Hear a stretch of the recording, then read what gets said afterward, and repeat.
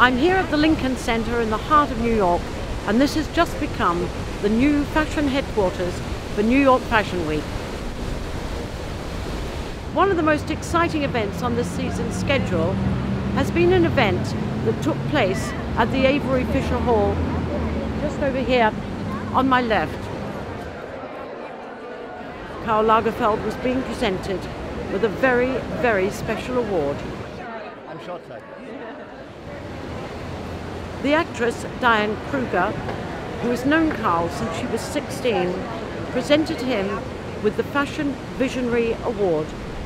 And this is awarded once a year by the Couture Council of the Museum of FIT, the Fashion Institute of Technology.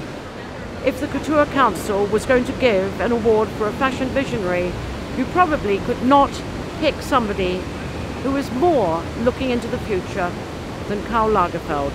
This area, if you don't mind, and happy birthday.